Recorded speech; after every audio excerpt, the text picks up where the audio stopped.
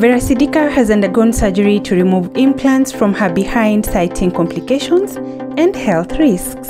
The former socialite has asked her fans not to let peer pressure make them do what will cost their health in future. For so long, Vera has been flaunting her gorgeous body on the socials and would boast of how expensive it was for her to acquire her look, but it seems things will now be different from now on. And just to let her friends know, she posted on her socials the message that reads, "The rebirth. This has been the hardest phase in my life. Due to health risks and complications, I had to undergo surgery. It's still very unbelievable, but I've come to terms with it and learned to love myself regardless." Ladies, learn to love yourself and don't ever let peer pressure rush you into things that will ruin you in future. I'm lucky to be alive. God loves me so much. Honestly, it's been pretty hard. I didn't even celebrate my birthday this year, but here we are. Happy birthday to me, new me. I've come to appreciate life and never take things for granted. Thanks to my family, especially my husband, for being there for me. Somehow, this gives me the vibe of wanting attention, as most celebrities thrive in being talked about. My opinion though. So she goes ahead and says, "To my fans, I'm still the same sweetest Vera Sidika, and that hasn't changed. I appreciate you all. Love and support and pray, and you will walk through this journey with me."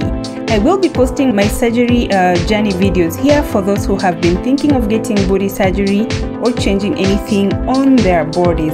This might change your mind. Peace and love. Her fans have definitely reacted to this.